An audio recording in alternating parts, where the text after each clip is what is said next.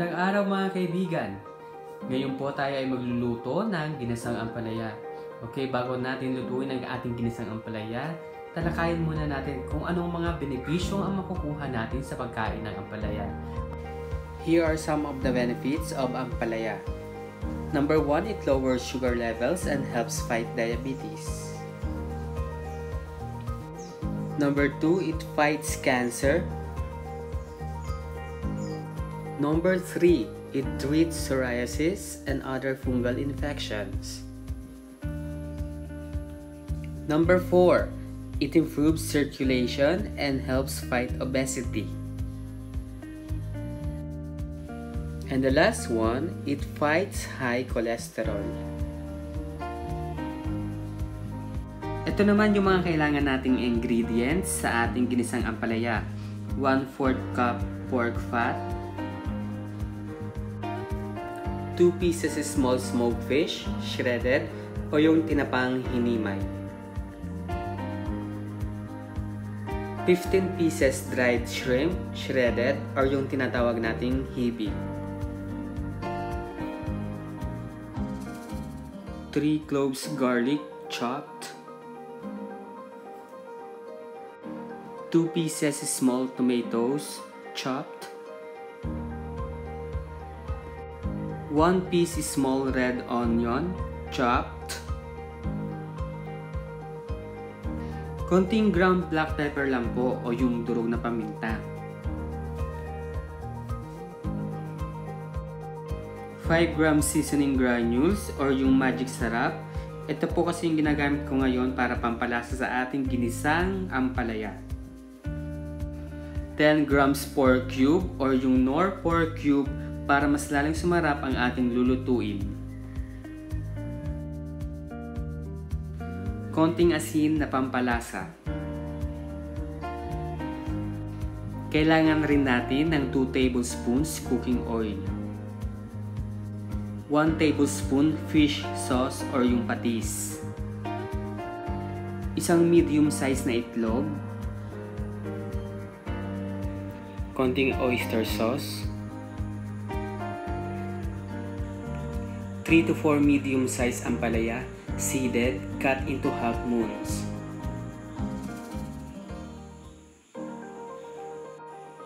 Season the ampalaya with salt and toss the coat evenly. Set aside for at least 10 minutes. The main reason why we put salt is because we want to bring out the bitter juice of ampalaya. Painitin natin ang ating frying pan using a medium heat.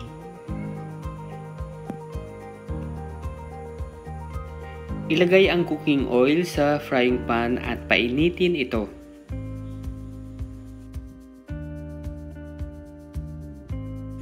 Sunod na ilagay ang pork fat o taba ng baboy. Haluin lamang ito hanggang sa maging golden brown.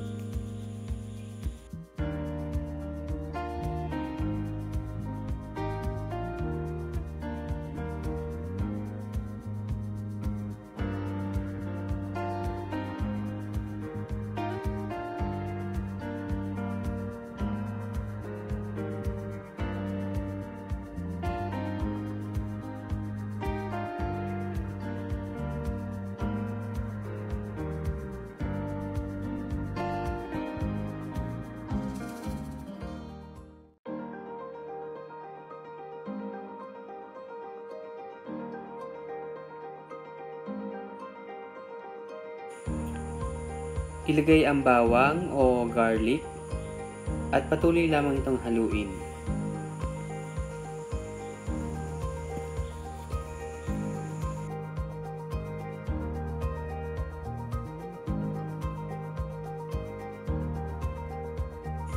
Sunod na ilagay ang sibuyas o red onion.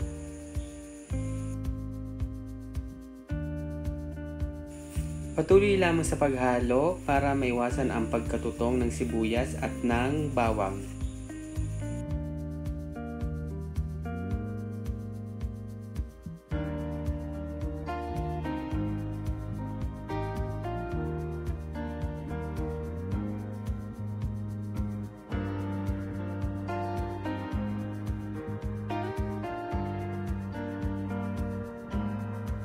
Sunod na ilagay ang tomatoes o kamatis. Haluin lamang ito hanggang sa ito ay maluto.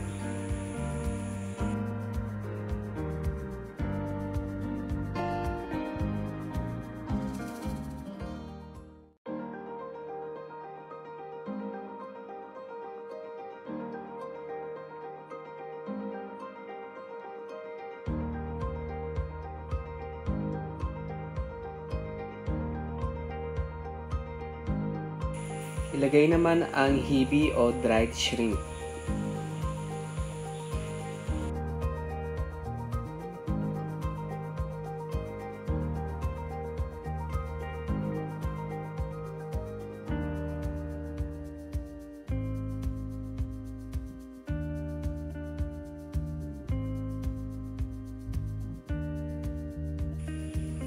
Ngayon ay ilalagay naman natin ang smoked fish o ang tinapang hinimay.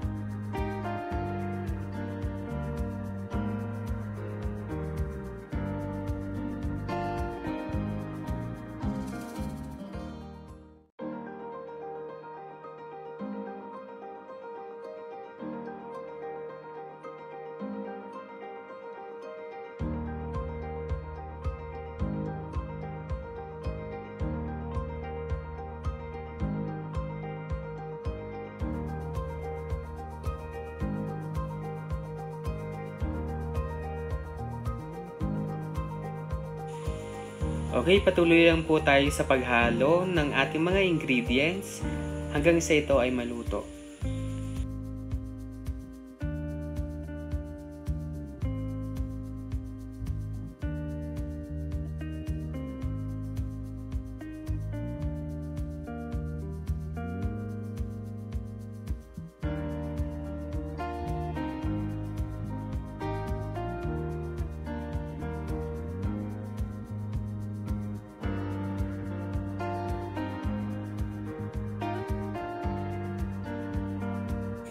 Ilagay naman natin ang ating pinaka-main ingredient na ampalaya, na isa sa mga masustansyang gulay.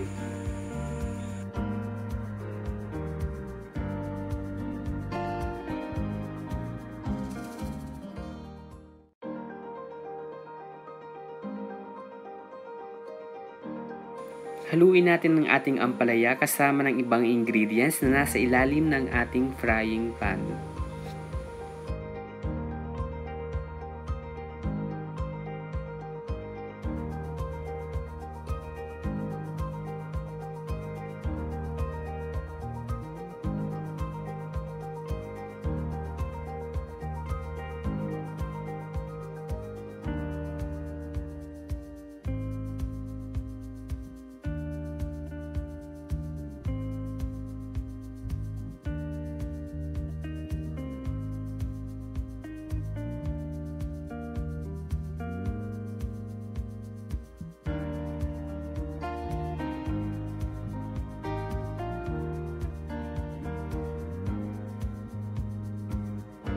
Maglagay ng konting tubig para maiwasan ang pagkatutong ng ilalim ng ating nilulutong ginisang ampalaya.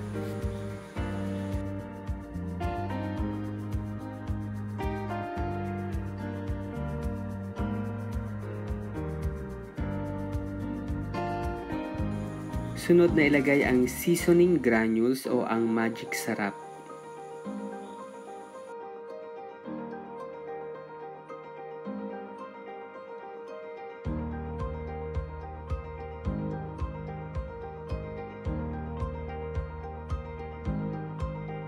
Pagkatapos nito, ilagay naman natin ang ating Knorr pork cube.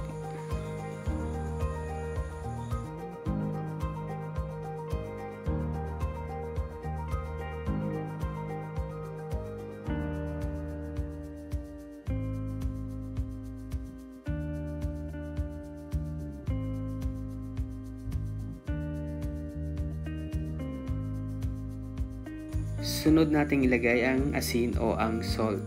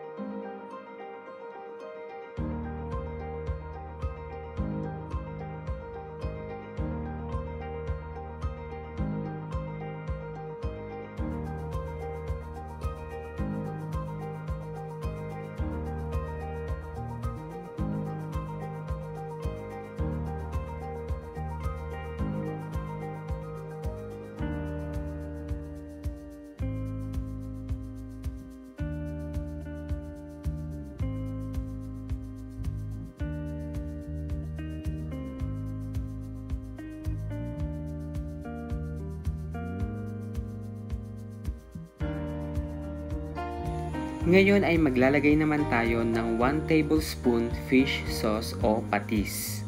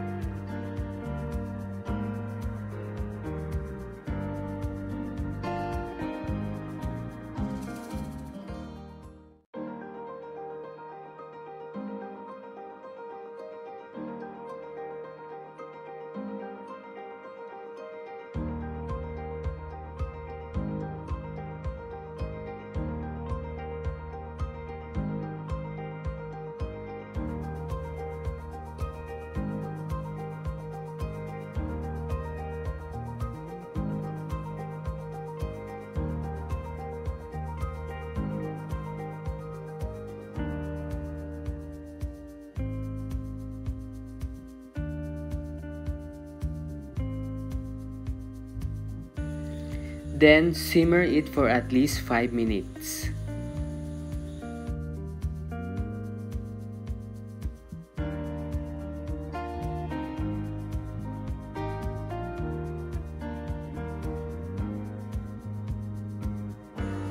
After 5 minutes, haluin ulit natin ang ating niluluto.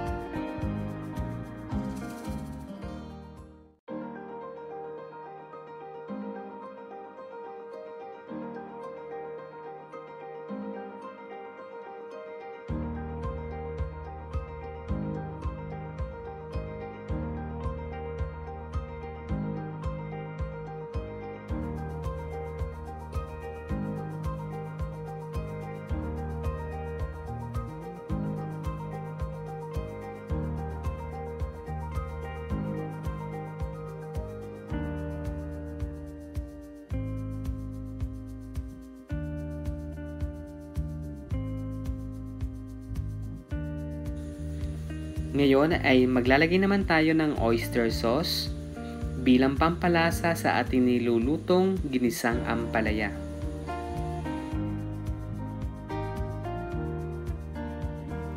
At lagyan rin natin ng konting ground pepper.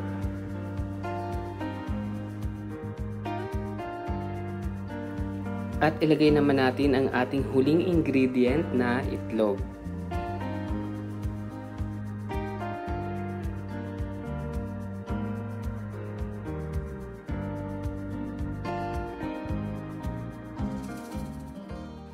Haluin lamang ito hanggang sa maluto.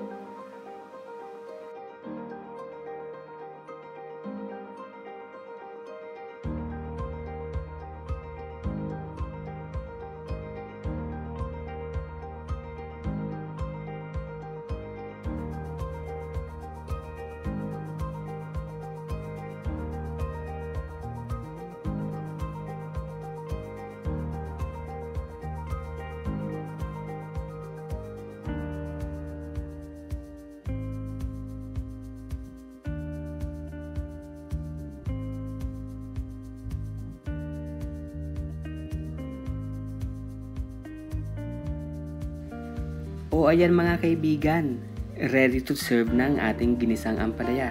Tara, kain na tayo!